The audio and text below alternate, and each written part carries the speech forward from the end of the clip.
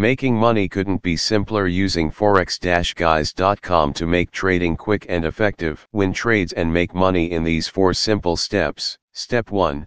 Find a currency pair that has gone down in price when the pair is trending up, or find a pair that has gone up in price when the pair is trending down. How do you find out which way the pair is trending? The dashboard tells you.